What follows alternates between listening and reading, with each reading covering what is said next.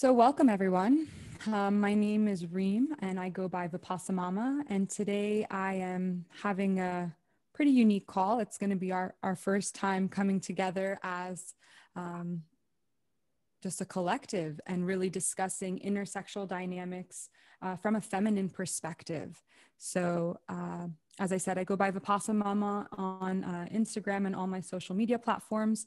And I'm an osteopath, a radical birth keeper, and a trauma coach. I met these women that you're going to hear from today through the Bruja Report. Shout out to Everest Asher and her underground coven. And, you know, we clicked, and I had the pleasure of really getting to know Mackenzie, Ellen, and Vania through our program Divine Union. And so if you're unfamiliar, I am in my launch right now for Divine Union, and it is a way of deprogramming and dispelling your pop culture programming, if you will. So we have all been a little bit under the spell, like Sleeping Beauty, of Disney, of the mainstream media, of big pharma and the medical industry, and even feminism. Even the people that say that they're fighting for the rights of women and equality, there's been some really subtle discrepancies that I have been awakening to. And I don't claim to be awake to all of the lies of the world, but I've definitely shaken myself out of this comfortable bubble that I was living in for a long time. And so Divine Union came as a way to be in the most radical resistance. And to me, the clear answer for that was to exist in love and to create union in our homes, in our hearts, with the people that are closest to us, and even to create union with those that we don't necessarily agree with. And I think that is probably the most challenging thing in times like these, because we're seeing how even a difference of opinion can be polarizing, and that we don't want to navigate, we don't want to interact, and we're part of this cancel culture now. And I'm just really wondering what kind of narrative that feeds. What kind of people does that foster, and does that help us to develop and grow into? And so without any further ado, I want to just give a chance to each one of my incredible women that have taken Divine Union. You'll get to hear from them about their experience, their perspective. And again, if you have not checked out the Divine Union offer page, link in my bio. We are in launch until Valentine's Day. So there is not a better time for you to tap into this and to cultivate Divine Union in your life and really make something that lasts you not just on one consumer holiday, but the entire year and for all of eternity, at least until you're passing on into another realm, I guess. So we'll go ahead and we'll start with Mackenzie. If you just go ahead and introduce yourself for the audience. Hello, everyone. My name is Mackenzie Dahl, and I live here in Austin, Texas. And like Reem said, I've met all of these lovely women, mostly through Divine Union, through Reem, but like we didn't know each other on Bruja as much. Happy to be here, and really excited to see how this talk unfolds for you ladies.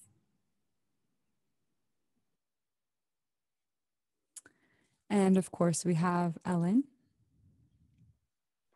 Hi, everyone. I'm Ellen. I live here in Chicago.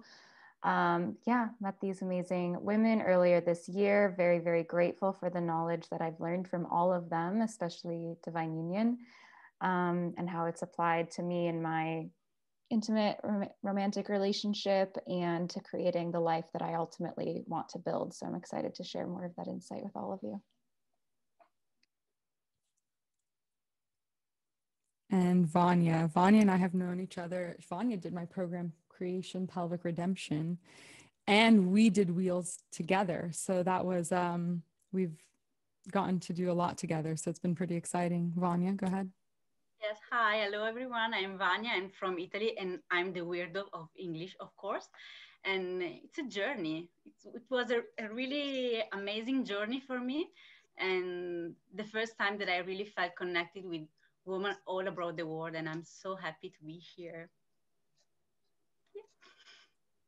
So I'll be announcing later. And again, if you're on Instagram watching this live, come join us in the Zoom room where all the action's happening. And yeah, this is going to be the first of many conversations. So we'll talk about that at the end. But for today, we're going to get into 7 deadly sins. Do you believe in sin? Or is sin just one of those spells of the patriarchy to keep us oppressed as women? And I would love to just open the floor for any ladies and hear what your thoughts are. You know, we've all been a little bit oppressed in our life. Reem, we are Italian. We grew up with sins. So for us, it's like our daily milk. Yeah, I agree with that. Like, for me, like believing in something has to come from my own direct experience with it. And I can think back to countless times as like an innocent child in which sin is embedded into our like nature. So I'm very familiar with it. I actually was thinking about this last night, and because we'd been discussing in our small group and seeing your emails of like 7 deadly sins of relationships, da da da da da.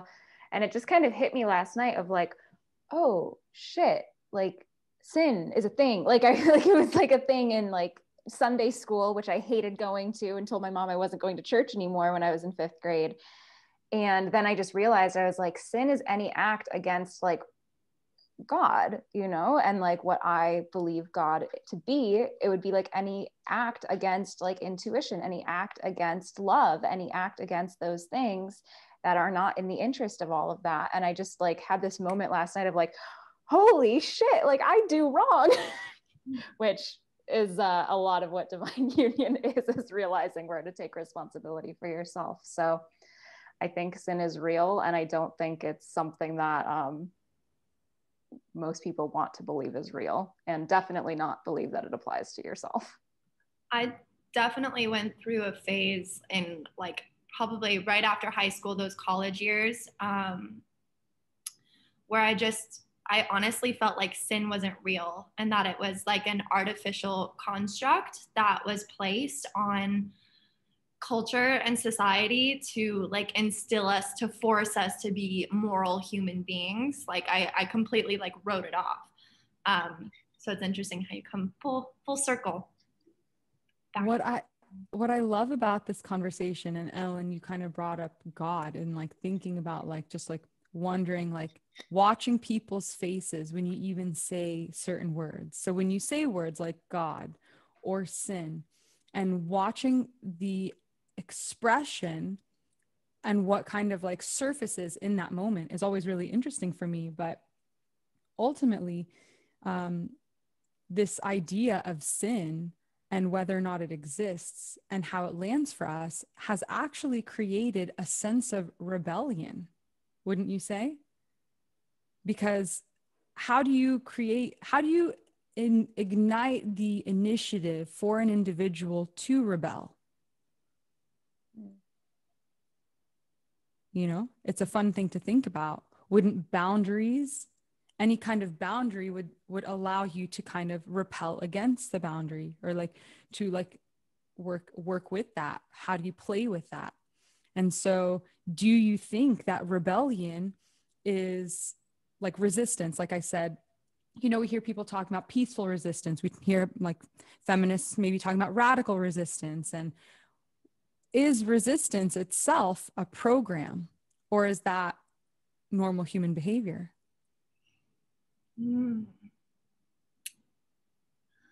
I went through the rebellion phase pretty hard. And that, like, when I'm thinking about it in terms of sin, like it actually lines up with whether or not I held God inside of me or not, or whether or not I totally became atheist for a while.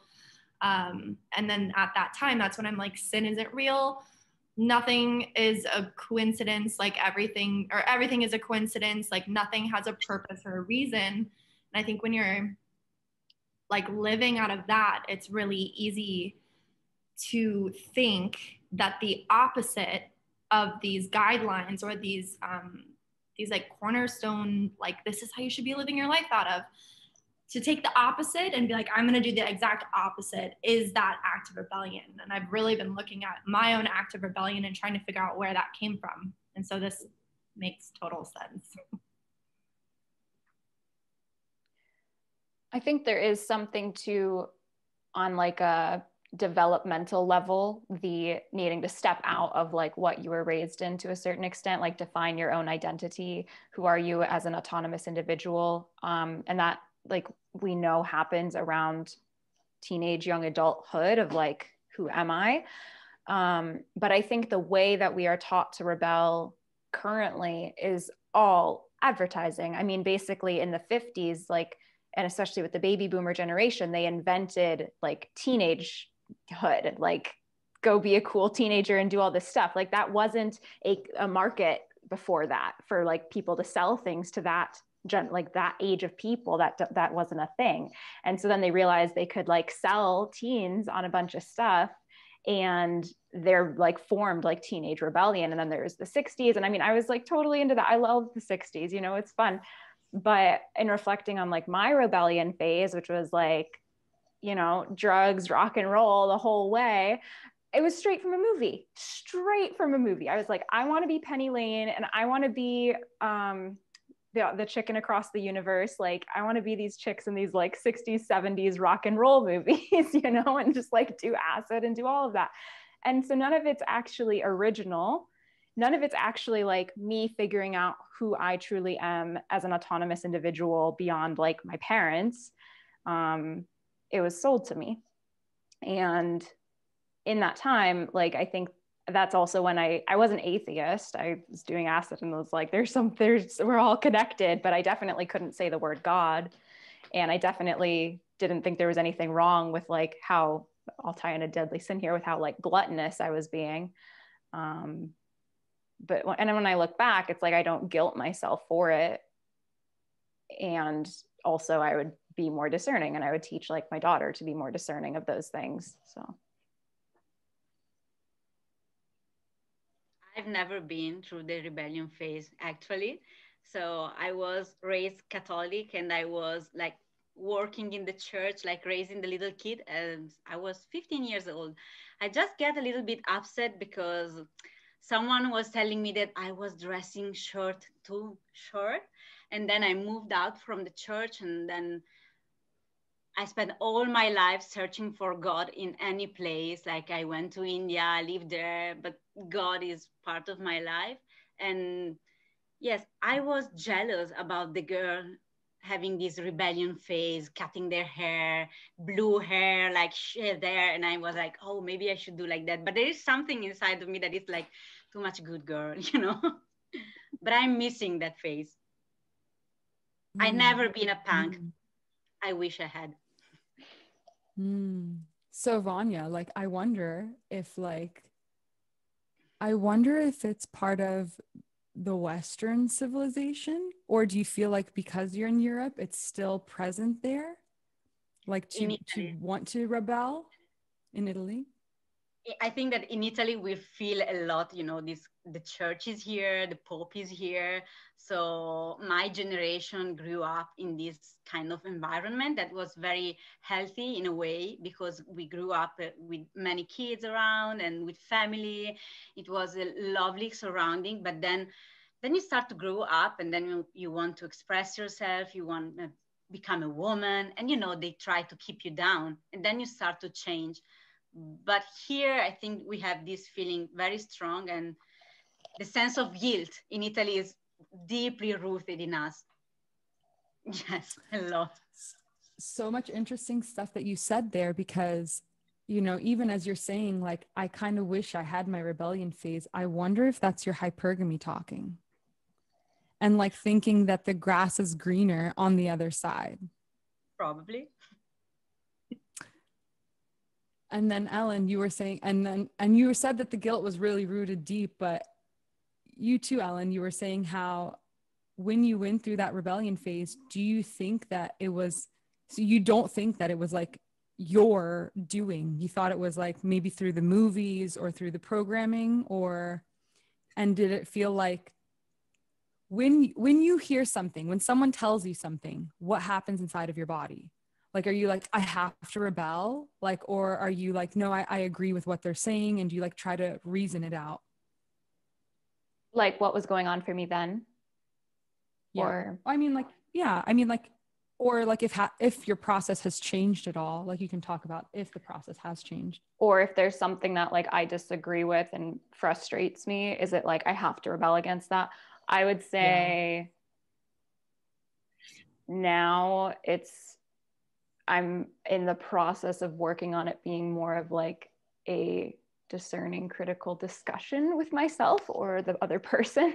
This ties in with relationships because like with my boyfriend, he'll tell me like, here, do this thing that's going to be a lot healthier for you. You're going to feel a lot better. And my instinct at him telling me what to do is like, you can't tell me what to do.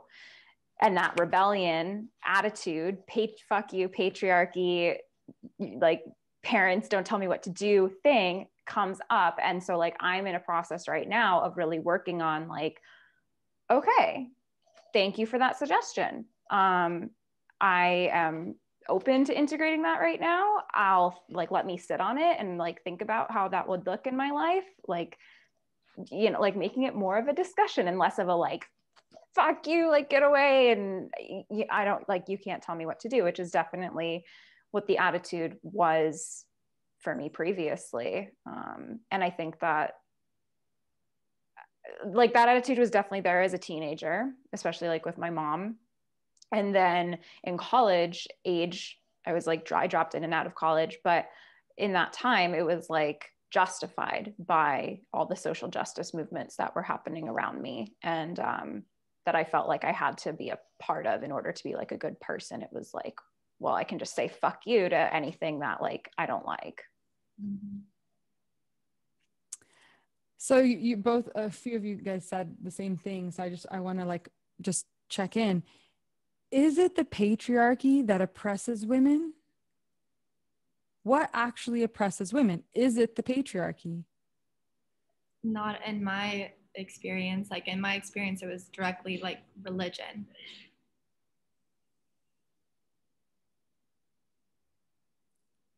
You ladies, do you find that lands the same for you or differently, or who oppresses women? I feel more my feeling since long time, and this is something that really connect me to you, is that I'm missing information from women. So it's not the man. It doesn't come from men. It comes from a lack of information from women to women. This is my feeling. I'm trying to really get at like how I've felt oppressed and what were those forces. And I don't want to say this as a blanket statement of truth. I think there's more nuance behind it. And also like I wasn't raised with really any male figures in my life, but when I think about my life, I actually feel more oppressed by the women in my life, like on an individual level. I know there's systems behind that, like that could be talked about. So like in my family, it was like, everything has to be just fine. You can't be too out there. You can't be too whatever. Everything has to be just fine. My mom is like so intuitive, so cool, so creative. And she was like, she had to like shut all that down. And she didn't want me to have to shut it all down. But in her shutting it down for herself, it was like hard for me to access that for myself as well growing up. And I don't know what those other forces are at play. Maybe like it like I wasn't raised super religious, but like generations before me, I know were. So maybe it was the religion with that, but it was definitely more like the women telling the women in my family, like, you can't be a certain way. It's very interesting because in the Middle East, like, do you know who, like, why the women all are wearing like the burqas and the hijabs? Like, it's not because of the men. Men would love to look at other women. It's because the other women are saying, no, I don't want you looking at any other women. And so I want the women covered up. And those are the people that maintain the laws. And so what you're all reflecting is a little bit of what's called female competition anxiety. It's a concept we learn about in divine union, and understanding how and at different stages in your life, you're going to feel like females are your competition. But again, this is about developing sisterhood and how to override the innate biology and our normal psychology, physiology, and neurology. And I want to address this because I think it's really important that we get this clear. So when we say that religion oppresses us, is it really, well, is it the patriarchy? Is it religion? Like, I've been on this search and trying to understand who is actually oppressing women. And I think if you study like pickup artists and guys that like spin plates or like spit game, one of their rules is to find out what women want to hear and then tell them what they want to hear.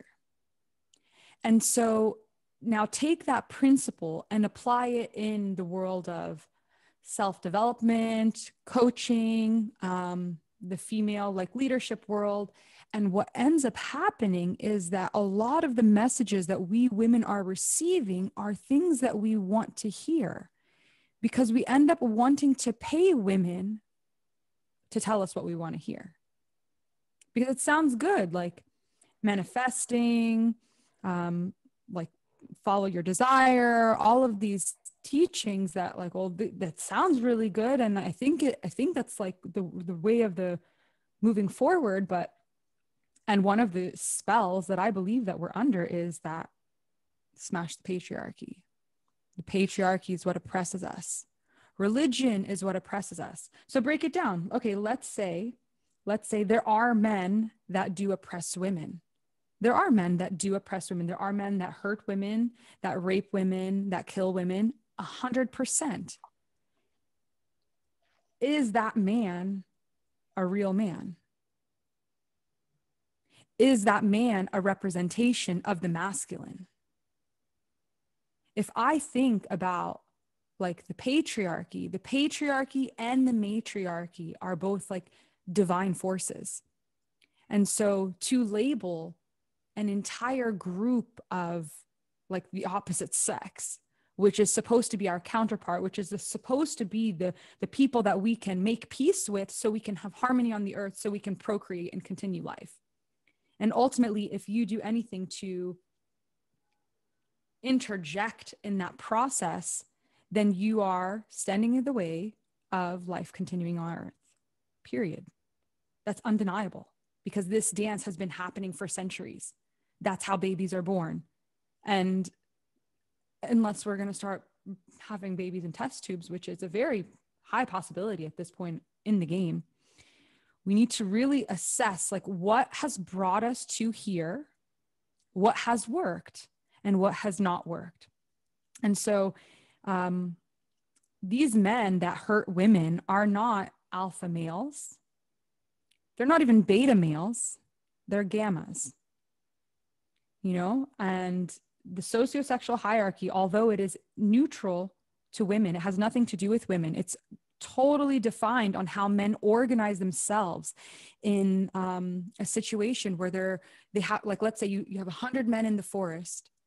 You leave them in the forest and they got to like work together. So naturally, one of them is going to pick up the slack and say, hey, I will take responsibility for the team. And if we succeed, it's on my shoulders. And if we don't succeed, it's also on my shoulders. And then there's going to be a guy who says, yeah, I want to be second in command. I don't want to take the full responsibility, but I'll follow your lead and I'll be loyal to you and I'll do whatever it is that you need me to do. And then you get like 60 to 70% of the men, and they become the deltas. And they're like the hard workers. They don't want the responsibility of the entire group, but they're there to work and contribute. And that is what makes up 60 to 70% of society. And did you know that women are chasing after the top 5 to 10% of men? You don't even see the rest of them. Now, a gamma is kind of like, it's the guy that he tries to be more like you because he thinks that if he is more like you, then you'll like him and you'll let him hit it. But you're intuitively repulsed by him. You can't put your finger on it, but there's something about him that you're just like, nah, I'm good on this. I'm not feeling this. Like, it's the guy you put into a friend zone and who'll be there. And like, you know, when your alpha like kind of fucks you over, and then the gamma will be the one who'll come over so you can spill your heart out to him. And you still say, I still don't want to get with you. And because you feel that, like you feel that there's like a sneakiness. And those are the guys that harm women. Those are the guys that rape women, that do bad things to women, because they're trying to intellectualize something that alpha men just inherently get. Alpha men just like feel like the vibe between the two of you, and like can act in a way that's a commanding presence that makes you want him, because you're biologically wired for that. So coming back full circle to, is it men that oppress us? Is it the patriarchy that oppresses us? Is it religion that oppresses us? And like, think about, how would religion oppress us? Well, I guess you could say because religion tells us to not have sex. Like chastity, like the first sin that I came out the door with. If you guys are not on my newsletter list, get on my newsletter. I'm doing 7 days talking about the sins. You get a video land straight to your inbox. So we've already gone through lust. And I chose lust because you come into this world craving desire of love. You lust for love as a baby. That's like your initiation into the world. And then once you have that desire for love, then you're gluttonous and you ask for more, and you can never get enough. And you know, if you're a mother and you have a child, that baby can never get enough attention. And sometimes you just need a minute to yourself, but we're gluttonous. Our sinful nature, our tendency is to always want more, never get enough. I can never get enough, never get enough drugs, never get enough alcohol, never get enough food, never get enough dick.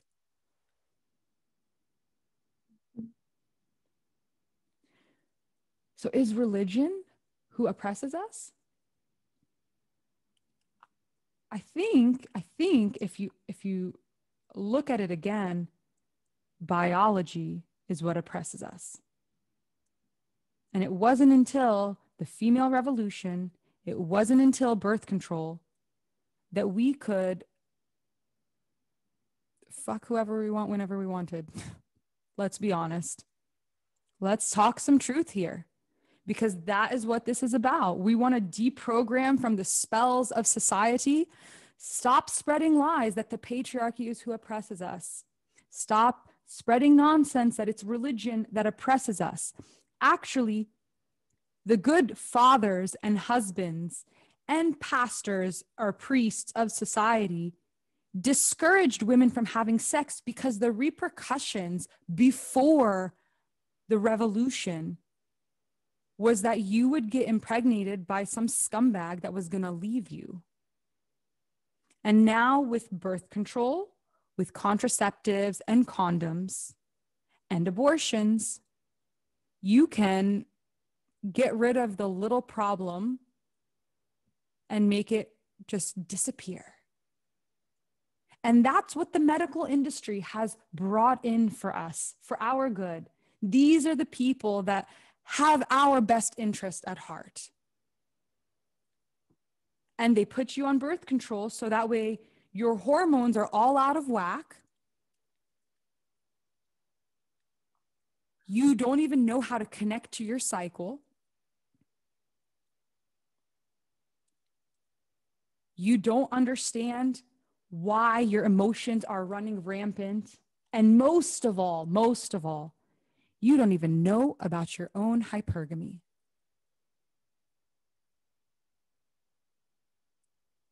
How many women coaches or gynecologists or people on mainstream media or in sex ed class or feminists even have talked to you about your hypergamous nature? None. Thank you. I want to hear from you ladies. How did you feel learning about hypergamy? like most of the concepts in divine union, when I learned about hypergamy, I attributed it to other women. I was like, oh yeah, I see it in other women, like my best friend who is constantly moving from one guy to the next, and it's never good enough for her. And basically perpetual dissatisfaction is what I saw in like all the women around me, my mom, like all the women around me. And so I started attributing it to other women, placing the blame outside of me because that was more comfortable.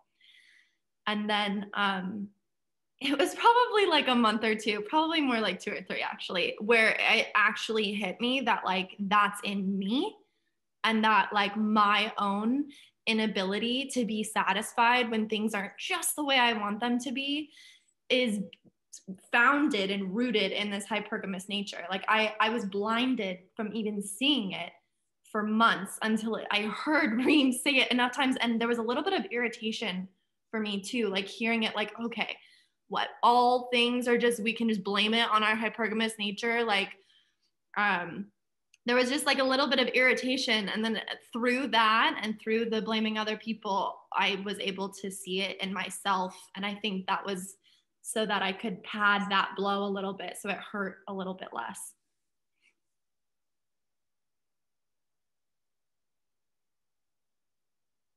I don't remember how it felt to hear about it. I think the first way I internalized and understood it was like an abundance mindset. My partner's always like, just like, don't worry about waiting till it's on sale. Just get the thing now or whatever. And for me, it was like, oh wait, no, hypergamy. Like I love getting a good sale. I love getting the best deal. And so I think I saw it more in like how I approach like shopping basically. And then when it came to like my relationship, it was, I don't think I had like a whole too much of a like, oh fuck, that's in me moment. Like I think it was more like recognizing like, oh, that's why it's always like, well, is he it?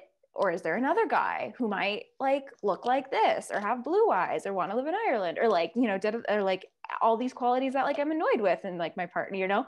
And there was less of a like, oh, that's gross about myself. It was more just like, oh, that's why that happens. And knowing that that is just part of me and that might like to a certain extent just kind of always be a part of me. And I can choose to be aware of it and not like let it derail my entire life. Okay, well, I love my partner. I love the life we want to create. And I'm going to like really root down and commit to this instead of being like giving in to that biological instinct of like, oh, but what if there's something else? You know, it's like, always, it's like literally around like Black Friday holidays, like the whole thing. It's like, okay, but I want to get this, but what if it goes more on sale? It's like, I don't want to live like that in my relationships all the time. So just being aware of it, it was like, okay, I'm not going to give into that instinct constantly and let that constantly make me second guess what I have, which is pretty good. I also just want to say about the religion piece, and maybe this is for a different conversation, but I'm curious what you think, Reem, because my take on how religion is oppressive towards women, it's less to do with telling us not to have sex, and it's more to do with shutting down like the way Christianity moved through and kind of took over some of the more paganistic type earth-based women intuitive religions that were going on, and like came in and was like shutting down of like intuition or like women having a role in these sorts of connections with God. And that's where I think of it as oppressive. So maybe there's like, I'll just touch on that briefly, and we can use this for another conversation in the future. But to be totally honest with you, that what you see as Christianity now is an inversion of Christianity. What happened was everyone assumes that paganism and Christianity were like separate when they were actually more deeply connected than we are led on to think. And it was with the massacres in Europe at that time. And if you want more information on this, I can direct you to that. But when the Catholic Church overtook Christianity as a whole, it was already what we're seeing today as the demonic, satanic version. And so that's why like with this whole massacre of Christians and pagans who were deeply, deeply like together in this process, because one took the arts and one was in charge of the sciences. And so that was the merging of this like unity in the European countries. And then this rise of this, like, you know, unfortunately evil forces. Like there's always in life, there's going to be benevolent forces and then evil forces. And then that kind of inverted Christianity like killed everyone off, overtook it, and then rebranded itself as religion. And so a lot of people that are operating right now that have this like wound or like trauma with religion itself or with Christianity in specific, but like don't know the history. And that's ultimately, and this is with anything that I say and anything that I teach, if you don't know and it's been kept from you, or you've been lied to, or you've been programmed, or you've been deceived, whose responsibility is it? It's yours. It's still your responsibility. If everyone is lying to you, if you are living in a world of illusion, it's still your responsibility to find what is true and what is false, and to develop discernment. And discernment, and I've said it before and I'll say it again because I need to drill this in your head. I drill it into my own head every day. It's not the difference between right and wrong. It's the difference between right and almost right. And almost right is a sheep in wolf's clothing, or a wolf in sheep's clothing. Okay? And you need to be on watch at all times to see, because the infiltration just happens in a second of you not paying attention, of you not being diligent. That's where the sloth comes in. You're lazy. You are spiritually lazy. And think about, like, everyone loves the third eye. And imagine being spiritually lazy. You don't even have that discernment to determine if this is important, how this would affect you, and allow like your mind and your body and your soul to be infiltrated. Yeah, so that's what I would say to that. It's a lot of people are operating on trauma, like traumatic response to religion, kind of like shut everything down.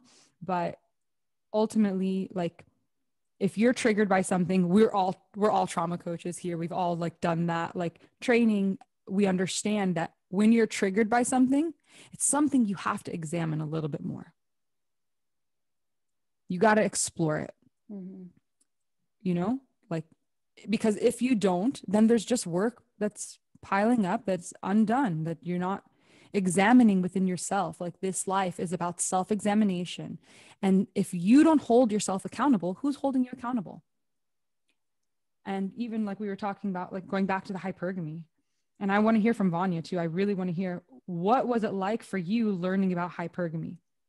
I was fucked up. I felt fucked up, and I still felt the needs. Like in my mind, there is a voice saying right now, Reem, can you tell me again what is exactly hypergamy? Am I really a hypergamist? And yes, and I found myself being hypergamist in relation with men, especially.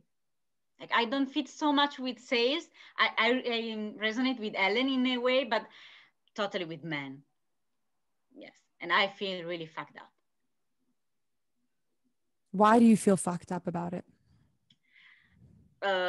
Because of hypergamy, because there is a part of me that keeps saying like, oh, if I knew it before, I should do this or that. And I think that there are like thousands of possibilities to me. I was thinking that I had really thousands of chance and decision to make, but then I realized that it's not true.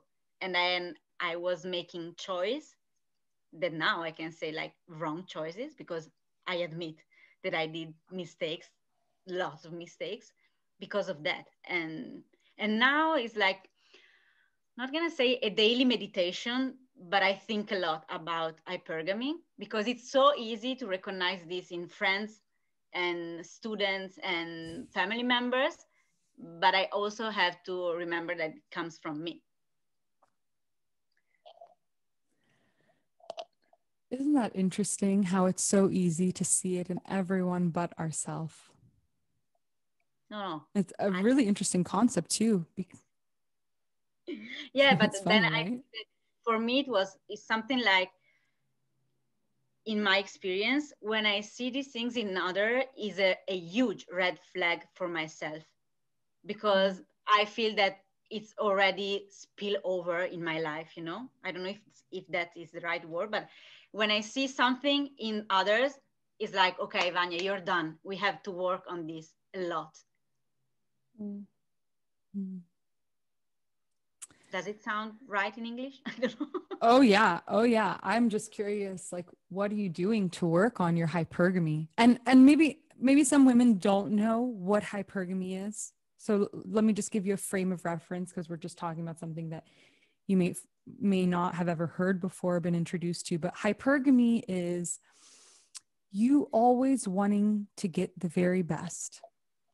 It's the female imperative, the feminine impulse. So the way that I describe it is, who loves a good sale? I love a good sale. I mean, Evelyn was just talking about how when something goes on sale, we're like, oh, we got to get it now. Like it's a great time to buy. And so what you have as a woman is you have this hypergamous filter, which is always checking in to make sure that you are getting the best possible deal possible. Okay. And now put this in relation into intersexual dynamics, which means how you relate to men. So there's like how women relate to women, how men relate to men, how women relate to men, and men relate to women. When you are with a man, there are always two questions that you're asking. The first question is he really who he says he is? You just started going out with a guy, gone on a couple of dates. He says all of these things, and you're like, is he really that? And you're always giving him these shit tests to make sure that he's who he says he is. Subconsciously, you don't have to consciously engage in this way. You are doing it because on a biological level, psychological, neurological, and physiological, you need to make sure that he is who he says he is, because you're afraid of being tricked. Can you give an example of the shit test? Yeah. Oh, okay. Let me think. Let me think about one that I even do with my husband. Let's see. Because that's real, right? I've been married 3 years and I'm still like, as I'm learning this information, I'm able to observe myself in the process, and observing the process changes the process. Okay. So, all right, here's one. The other day we were driving in the car, and we're driving, and my husband's really talented. Like, he's really gifted. And I know that. That's why I married him. And me knowing that increases my value, because he's really that. He really is special. So he's an artist. And when we meet other people, women don't like to tell me that they find him attractive immediately, but somewhere in the interaction, it kind of comes out, because he kind of looks like a better looking version of Leonardo DiCaprio. I'll say it. And he's way better in bed than what I've heard about Leo. So, but okay. So we're in the car, and he asks me, did those people say anything about me? And I go, what are you asking? And he said, oh, did they say that I was like special or something? And I looked at him and I go, do you think you're special?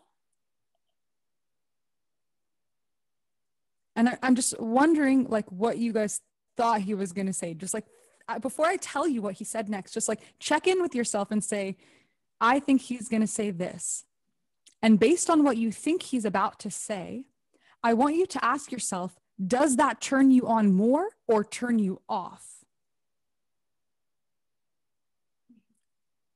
Now let me tell you what he said. He goes, I'm just like normal. I'm just normal. And that pissed me off. He failed the shit test.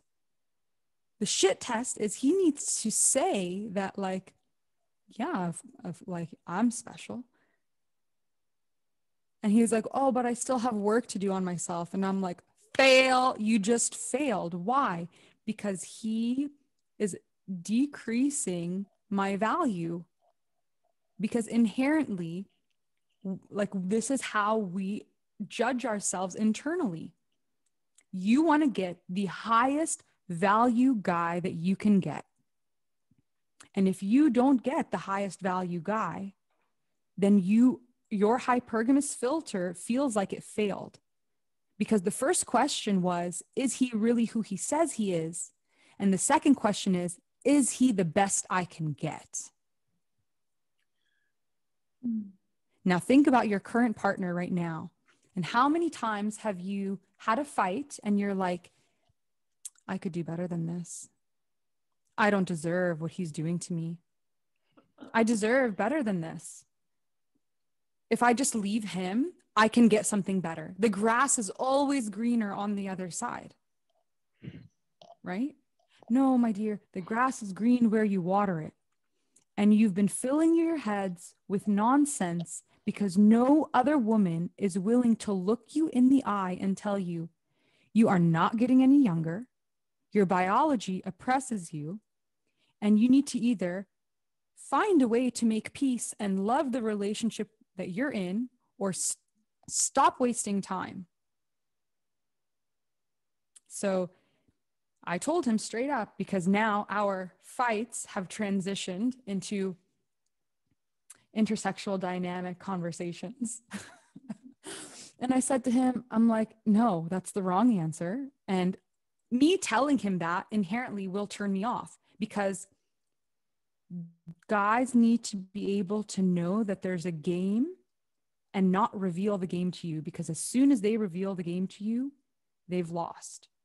Or as soon as they fail a shit test, they've lost. Then they can step into a moment of losing frame, and you're no longer like craving them or desiring them. And desire and love are ignited in two different parts of the brain. It's not in the same part. So they can both exist and coexist together. But there are things that the man can do that will biologically turn you off because you want the best deal. So ideally, what he would have said in that situation is he would have looked at me and given me, like, you know, that kind of, you know, subtle look and been like, I know I'm special. And what would happen inside, I would be like, oh my God, yes. Why? Right? Oh yeah. I would have melted in a moment. And it's sick. It's sick because admitting hypergamy it's unflattering to women. But that doesn't make it less true. It doesn't make it less real. So hypergamy can be your friend. You can know that you are a hypergamous creature, and because of that, operate in a way that works to your advantage. Because ultimately, divine union is about building yourself in a way that you're acting in the highest accordance with your soul. You're in contact with your highest self, and you've integrated that. So you're in connection with mind, body, soul. You can connect to the divine. You can understand what it means, not just self-love, but selfless love. Because self-love is an inversion, a perversion of like what it means to be human here on earth. It's half the story, and they're not telling you. The story is to love the other as yourself. And that is where you get unconditional love. You seek love, you give love. You don't go seeking love. You find a way to cultivate love within yourself and offer that as an offering. And then in turn, the cycle, it becomes ignited. If you have a block to receiving or giving, you have a block in this energetic circle. And you need to find a way to create some sort of harmony within yourself where there is no block, so you can give and receive openly without living in scarcity. by understanding true abundance and sourcing that, creating that, being the creator of that. You are the creation of the creator, and you have the power to tap into exponential love. But instead, you're lustful. You're lustful in your youthful years, and you want to get the best possible guy you can get. Your hypergamy is running unbridled, and then you become gluttonous and you want more, and he's not giving me enough. And then you become stingy with yourself. I'm not going to give more of myself because I'm drawing boundaries. So you become prideful and you say, you don't deserve me, and your ego takes over. We've already hit 3 sins. How many of you have already lived through this life and experienced every one of those stages?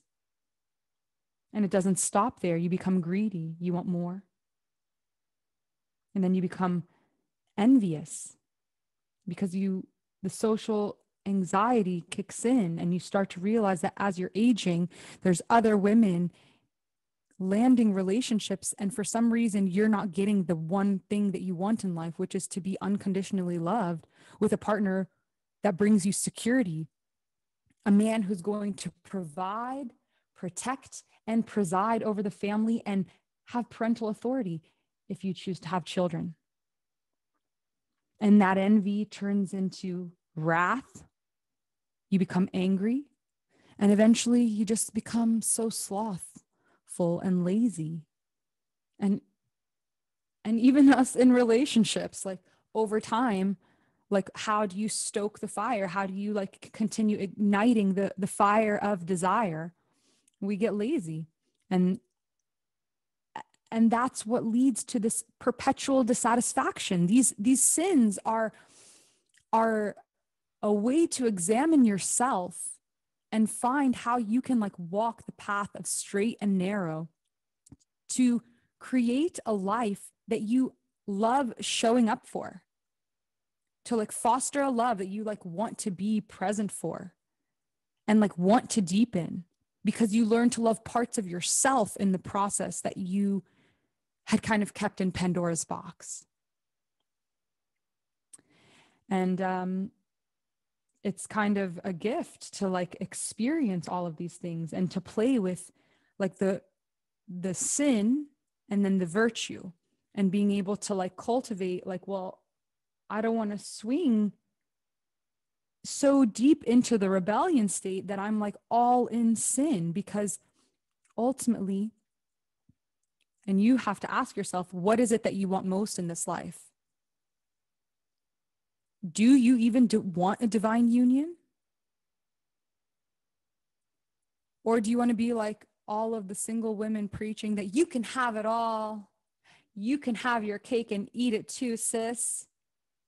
Wait all of your fertile years and see how you feel, and you'll land the guy of your dreams, and keep that perpetual dissatisfaction with everyone in the sexual marketplace because you deserve the best. Do you think you're going to get the best when there's always younger women coming into the sexual marketplace?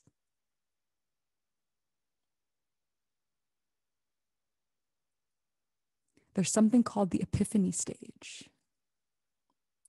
Men are really interesting. They've been studying us really well. And like, I have to say, like, this was like gut wrenching for me to discover this information. And when I first found out about my epiphany stage, I was already married. I am proof of concept. My life is proof of concept.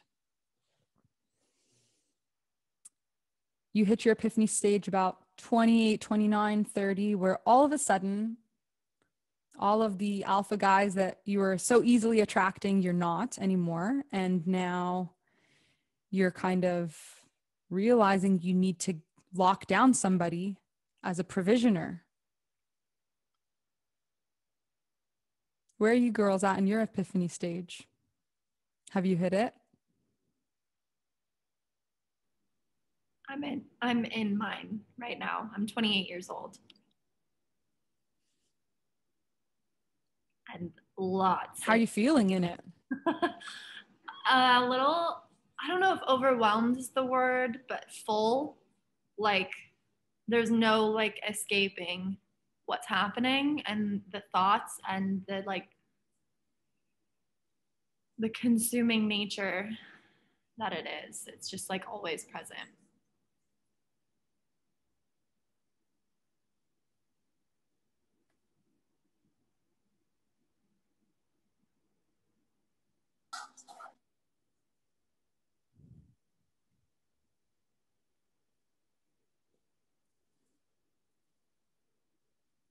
Vanya or Ellen, you want to share? I can share. Can you hear me? Yeah, I think so. Like, I'm 37.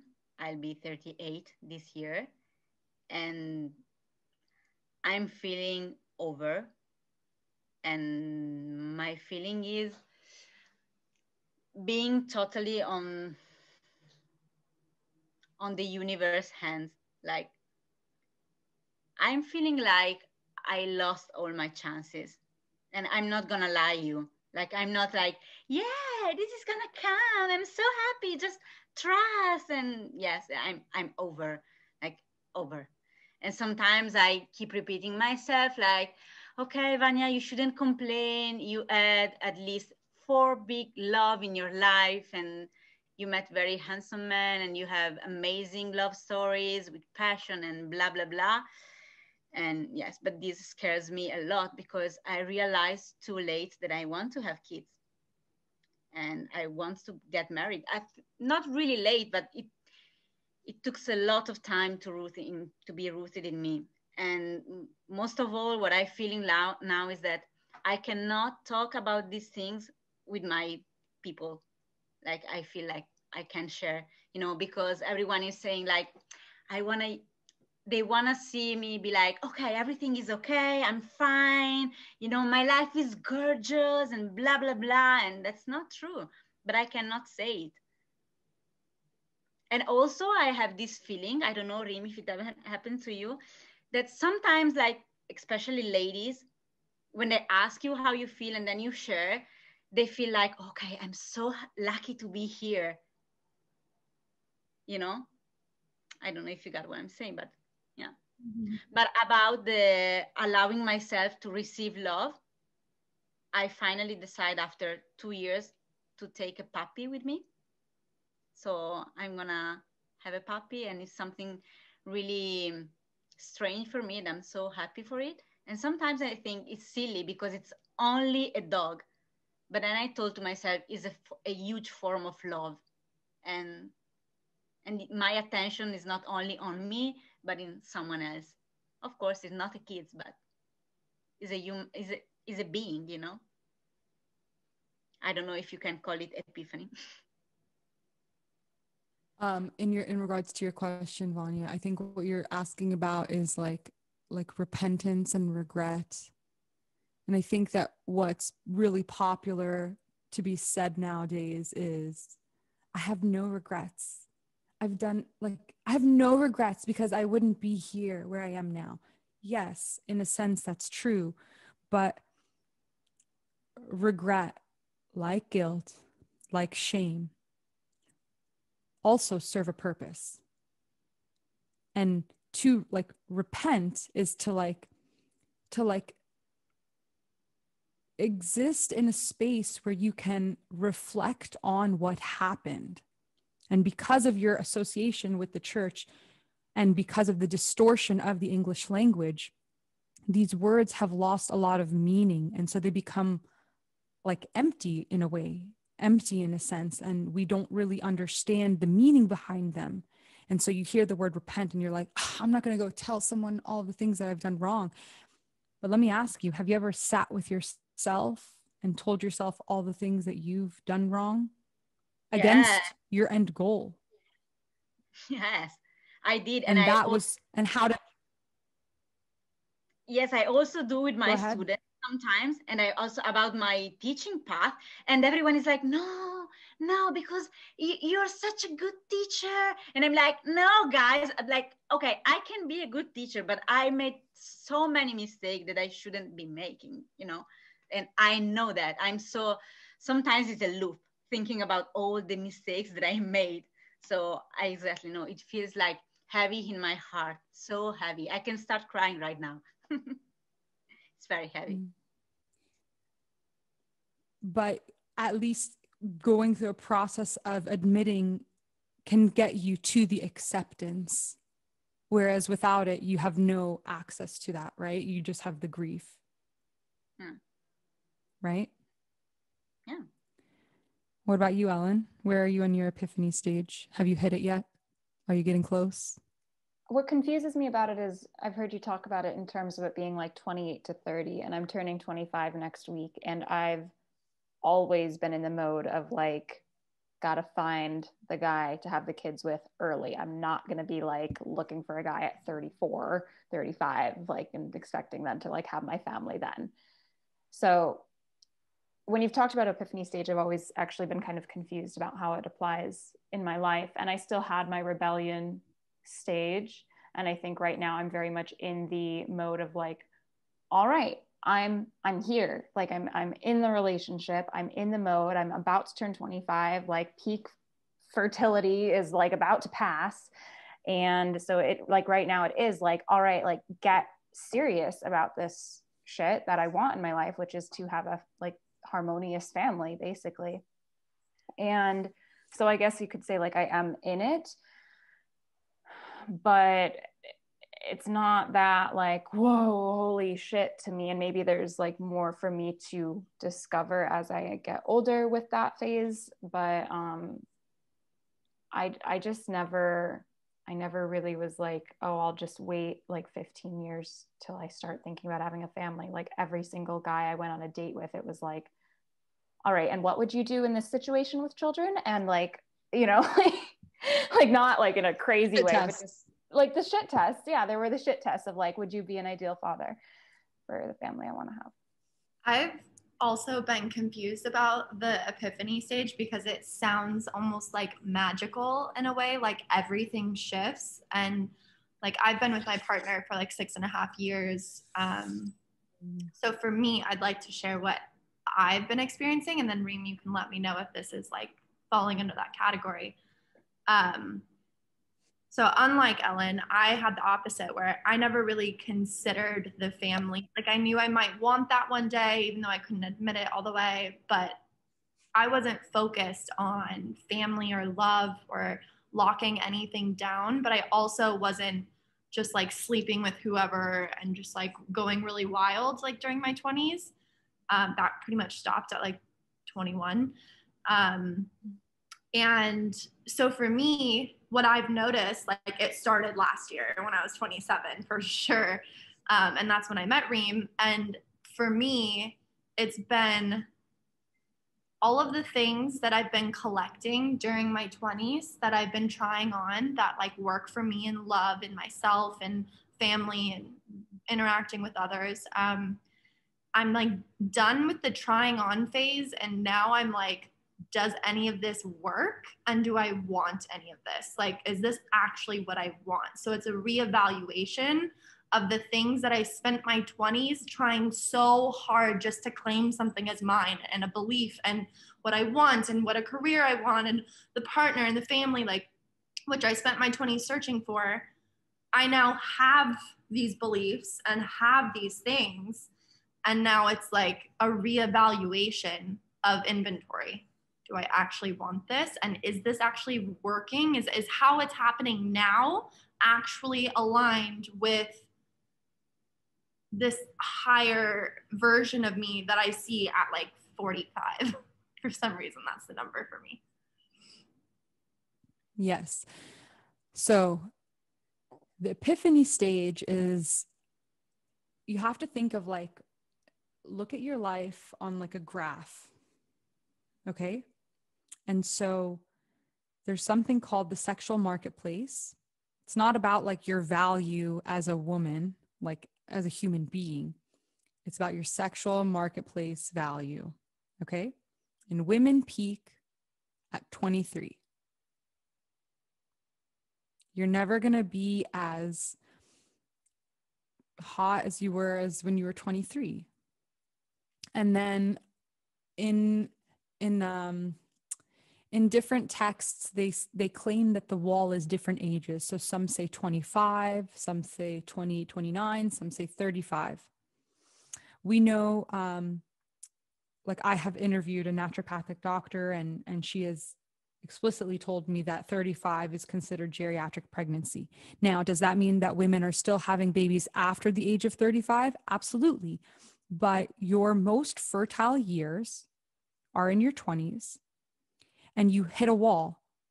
Let's say your wall is like 25 or 28, whichever one makes you feel good, because if I say 25 and you haven't had children, this is going to be really triggering, really confronting. And I get it. I totally understand. But the epiphany stage, it's like you spend your 20s playing the field. And you're playing the field because, well, this revolution towards equality for females has enabled us. It's given us those crutches that I talked about, the pill, contraceptives, condoms. And essentially, that has allowed us, on one respect, to not have consequences for something that used to be, have very, very like crazy consequences for. Like imagine getting impregnated by, and I mean, this happens to women still, but now you have an option. Now you have a choice of what you can do with it.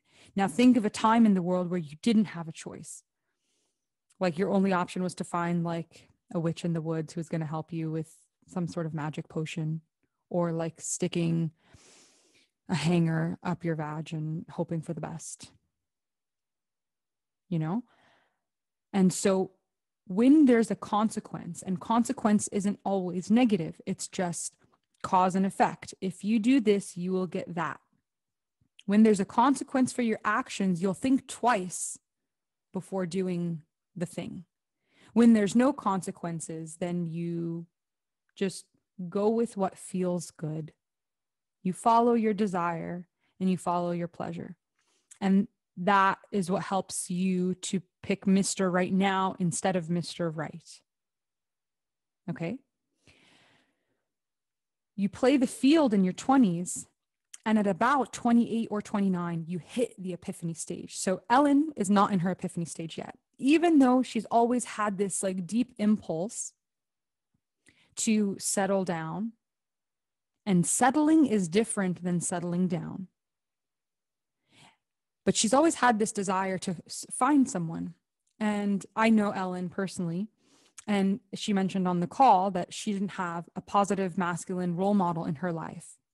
And so part of that in her derives from not having security in a father figure. And so she is wanting to lock that down. And that's proof of concept. So Mackenzie is about to hit her epiphany stage. Mackenzie's 28. So what's going to shift for her in the next year or so is that her body is going to say, hey, pay attention. We need to start having babies soon. We need to lock down a guy who can be a parental authority or a provisioner, a provider. The male imperative is to provide, protect, preside. Men want to protect women. Men, like there are studies and even many experiences that show that even if she's a stranger and there's a gun being shot, a man will put himself between the woman and the bullet, not even knowing the woman, because there is this male impulse, this imperative to protect. So as Mackenzie goes into this next year, somewhere in her biological wiring, her hardware is her physical body, her software is the cultural programming, and her firmware is going to be her feminine nature. And somewhere in her wiring, she is going to get like warning sign, beep, beep. You need to settle down. You need to like lock down the person that you're with. Now she's already in a long-term relationship. So her hypergamy is going to be going off in the background being like, is this the guy? Is this the guy? Okay, if this is the guy, we need to like seal the deal. And that's what you're going through right now. Yeah. Yeah. Yeah, definitely. Like, and now that you say that, that makes so much more sense. Cause like I've looked at my relationship this, I say year as in like the last 12 months, with a freaking magnifying glass where I'm looking at everything and evaluating like, is this working for me? And like, thank God for learning the divine union, because if not, like I was definitely slipping down, and it feels like a weaker mindset to like allow the hypergamous nature to take over, because like there's nothing like grounding about it. It's it feels very flailing, I'll say.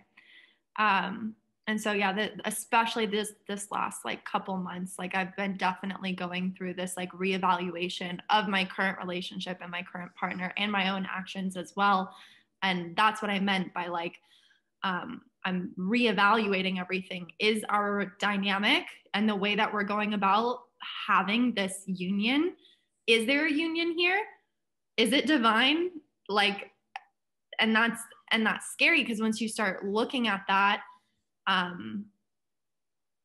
there's so much that you could just, it's so easy to just say like, well, it would be easier to find someone who hits all my check marks. But it's like what I've cultivated for the last 6.5 years is way more valuable than throwing that aside so that I feel more comfortable, I don't know, being like weighted and doted on, whatever that hypergamous nature wants.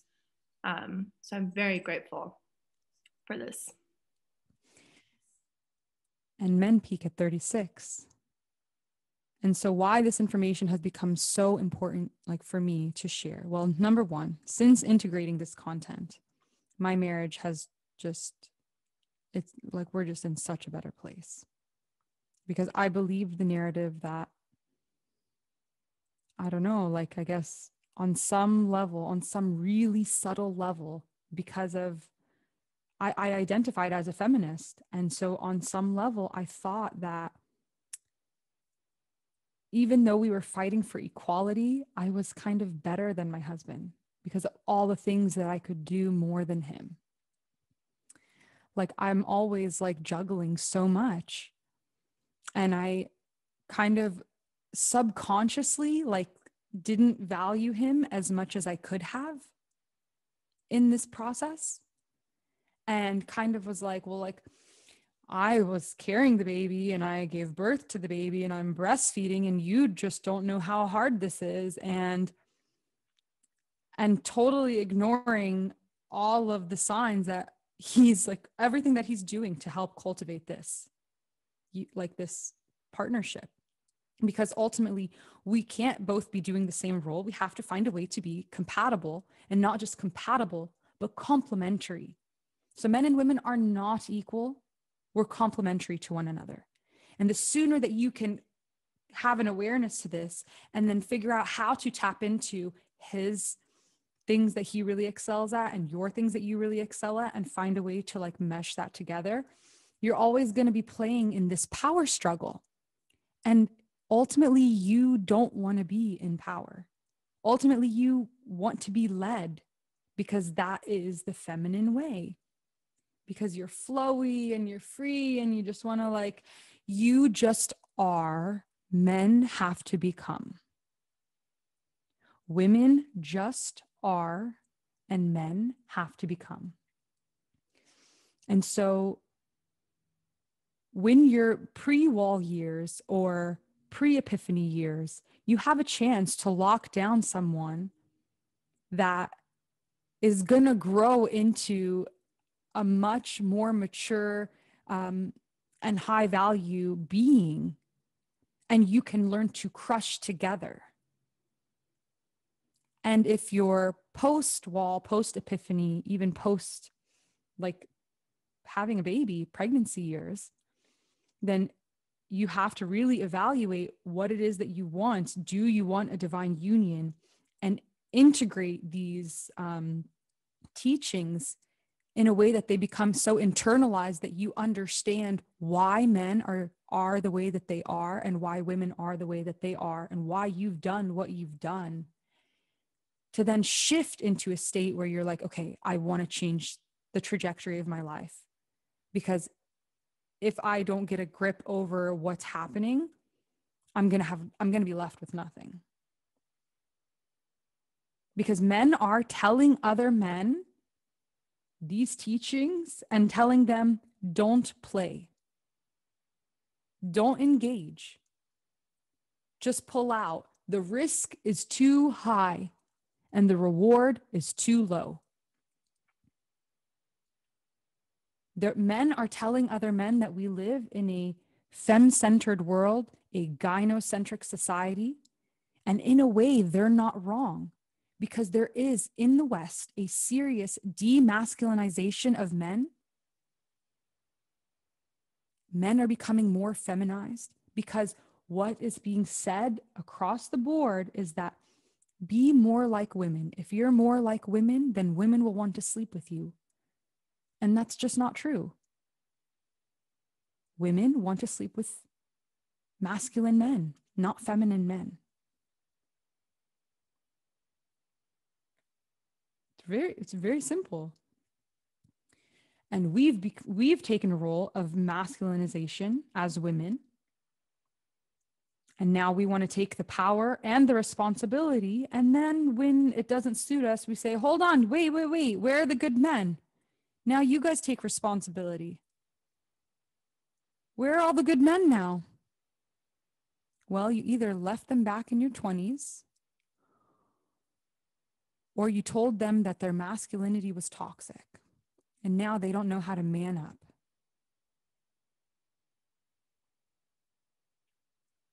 So what can we do to shift this narrative? Because there's like black pill who are like nihilists, who are like, don't engage with women, don't even go there, don't even sleep with them, just like society is done, we're all gonna die, it's over.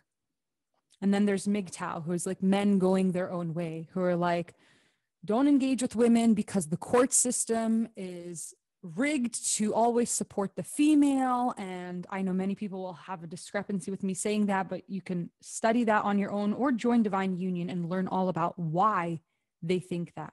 Because we're not about straw manning here. We're about steel manning.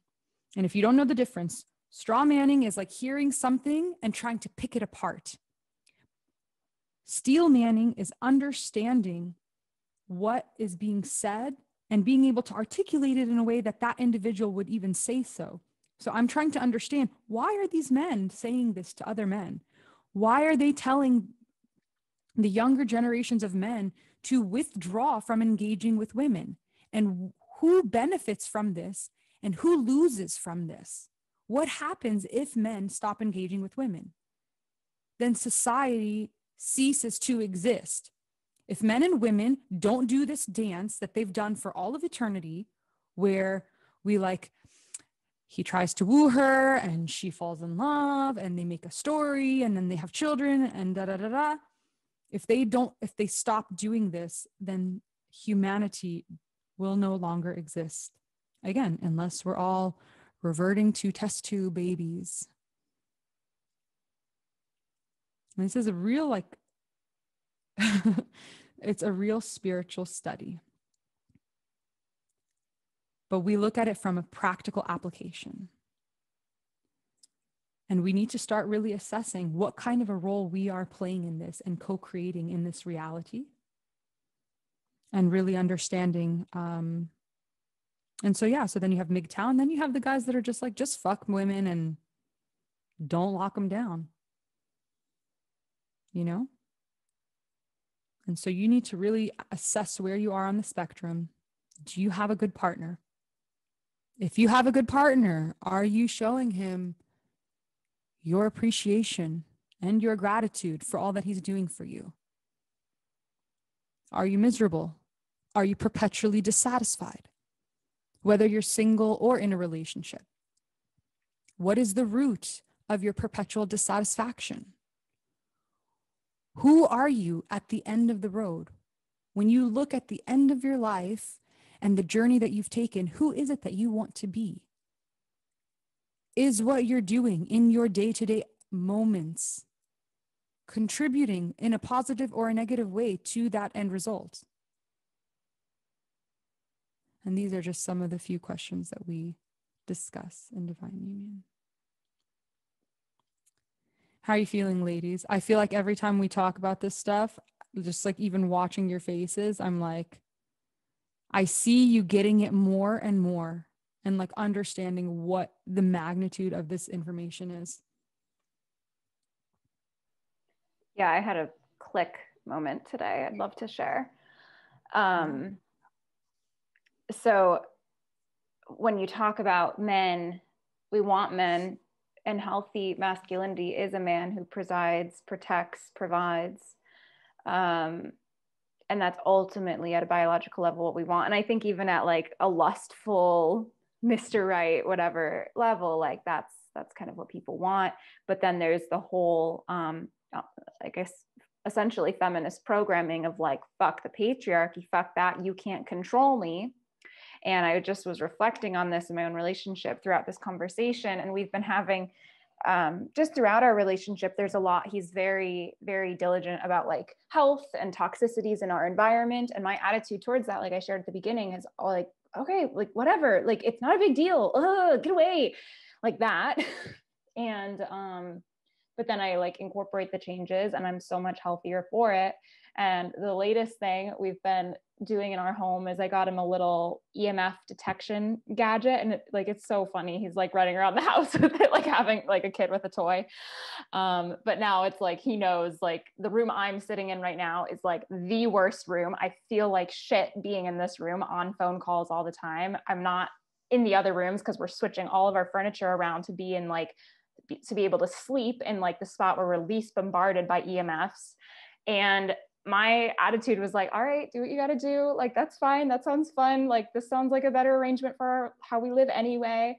But still in my head, I'm like, this is ridiculous. Judgment, like, oh, whatever. Like, I've learned not to resist it as much. But like during this conversation, I was like, wait a minute.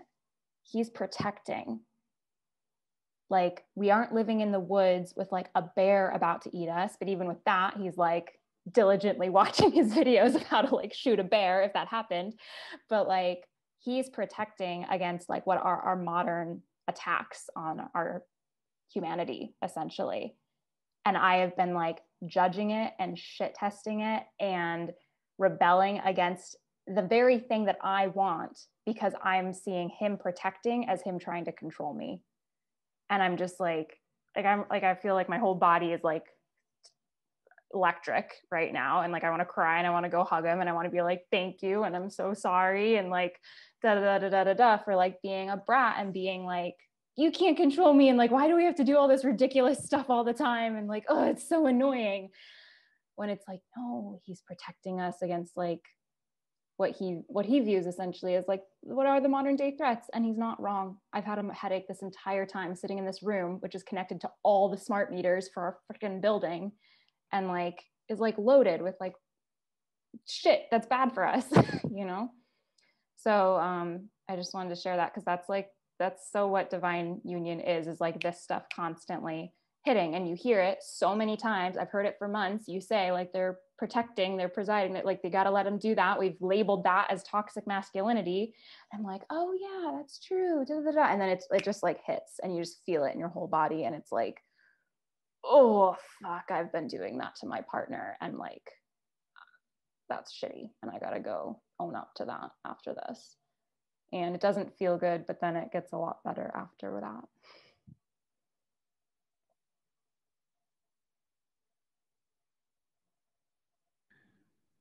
So for me, where this is landing, I'm just seeing, like, bringing it back to those 7 deadly sins, like I'm seeing that progression not only just over my life and applying to myself, but in my own relationship, since it has been so long term. Like I've literally, and I love the way you laid them out too in the particular order, because before we got on the call, like I made a list of them and they're in order. And so I've been staring at them and I can see myself in different stages in this relationship going through these sins, and either I was able to like overcome them in a way where they weren't such, like I don't have them all as a problem now, but I definitely see like where I ended up, and where I ended up, like honestly, before we started Divine Union. So like right when I was in Oregon back last summer,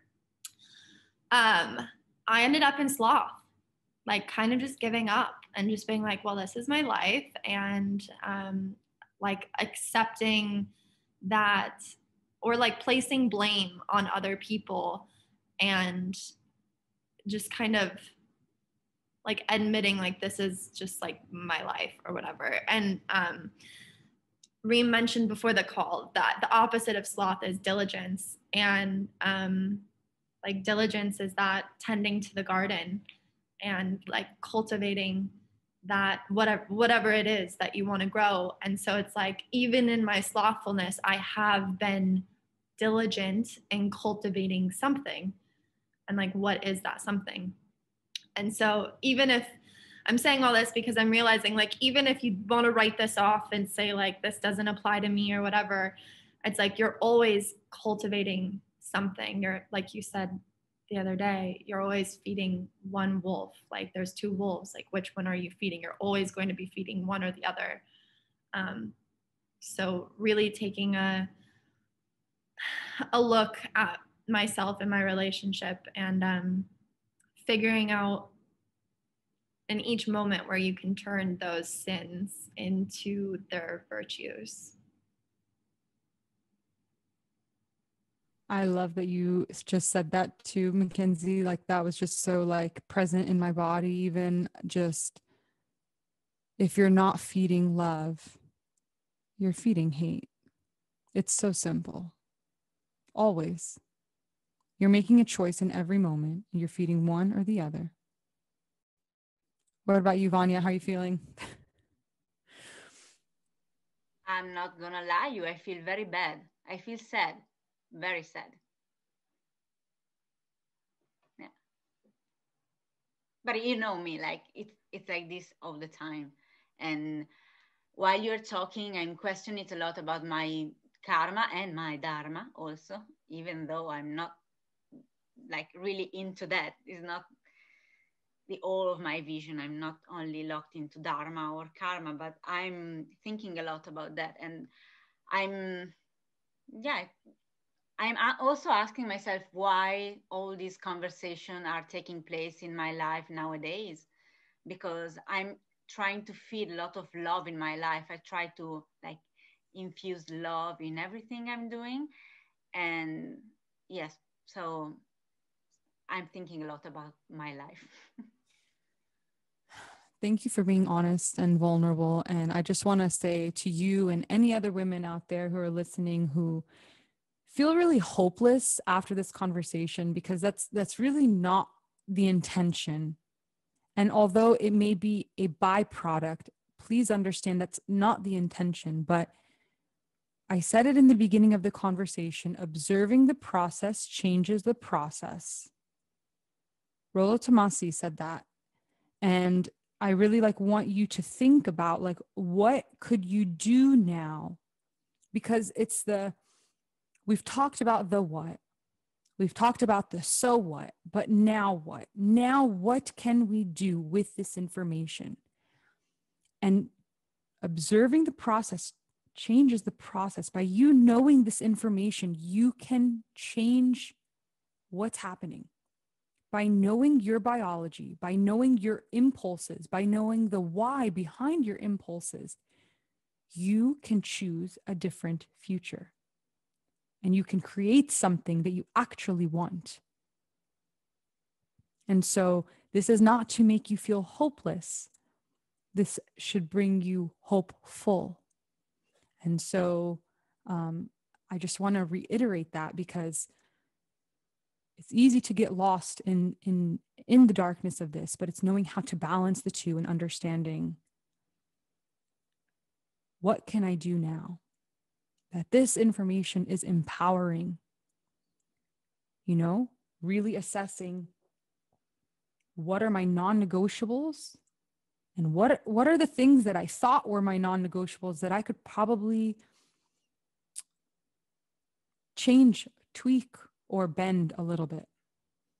And it doesn't have to be about something really fundamental, but maybe if you're one of those women who's only looking at the top 5 to 10% of men, maybe expand your horizons a little bit.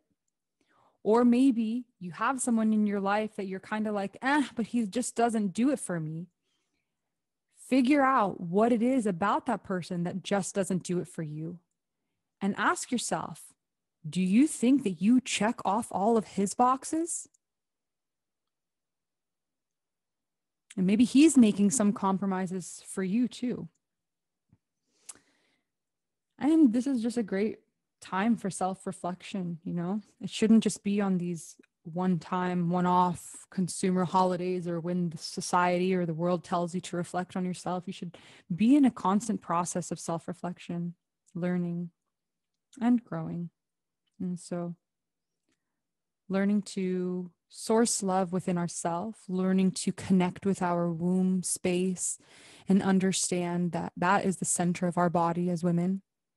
This is what I teach in Divine Union, in Pelvic Redemption, is understanding the power of woman and what it means to be a woman and what it means to be in harmonious nature with your femininity,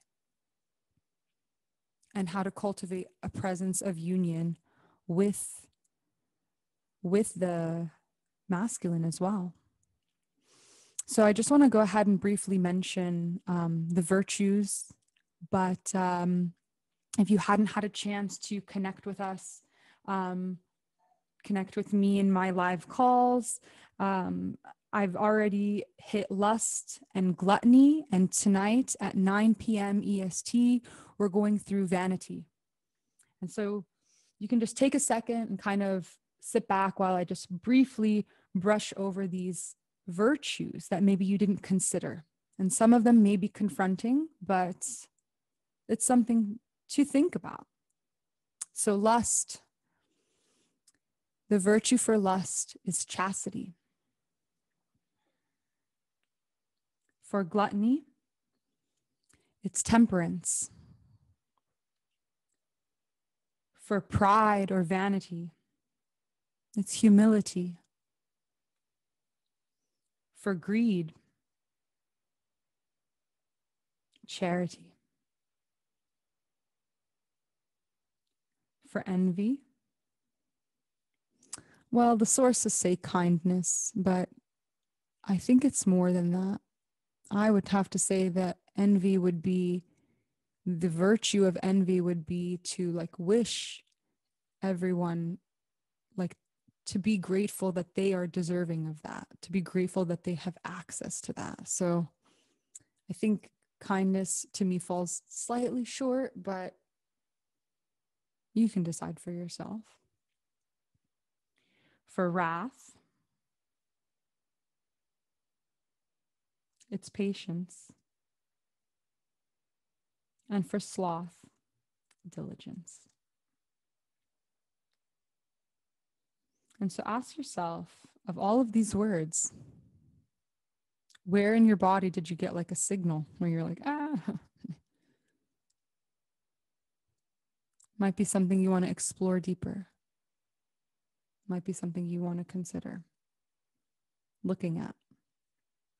And so I want to thank everyone for being on the call today. So if you have not checked out the link in my profile, again, my name is Reem and I go by Vipassana Mama.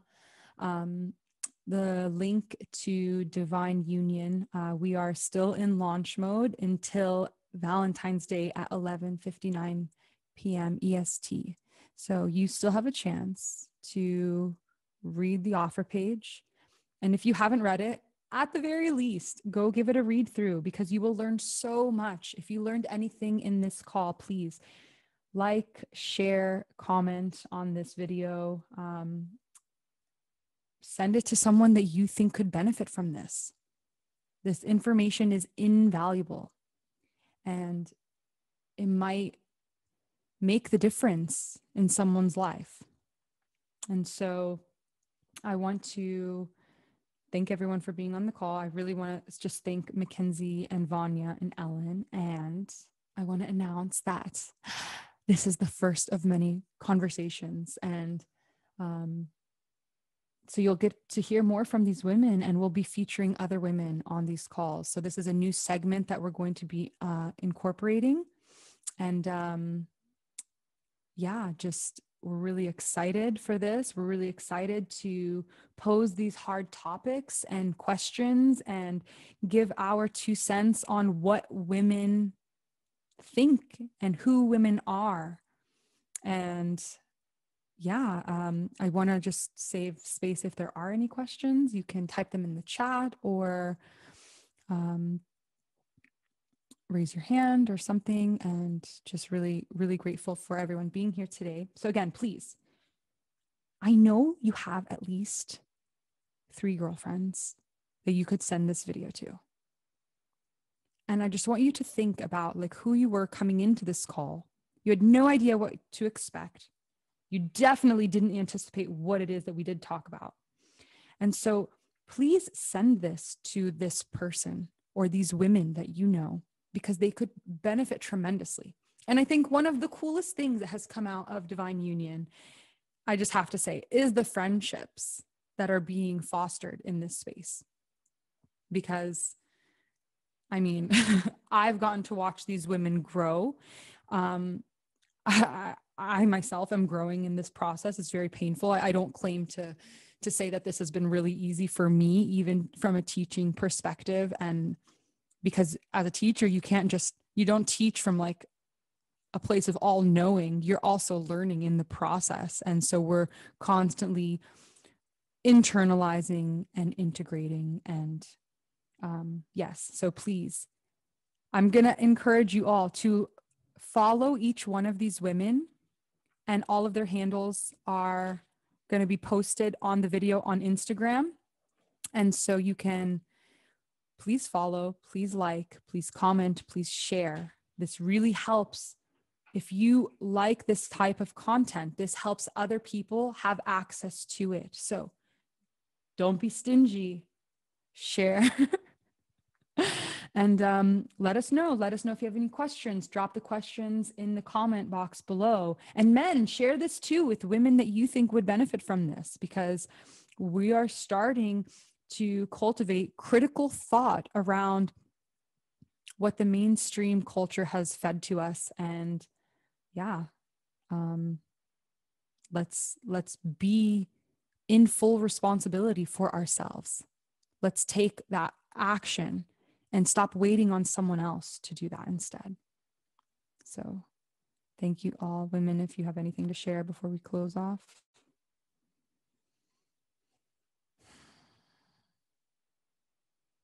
All good. Awesome. All right, ladies, I will see you tonight. Please join me live, 9 p.m. EST. Go check out my YouTube. I'm going to put this up on YouTube. You can watch a more professional version than Instagram. But no, thank you, Instagram. You also serve a purpose, and really grateful for all of the connections that I've made on here and all the people that all the audience that we can reach. So thank you actually for that.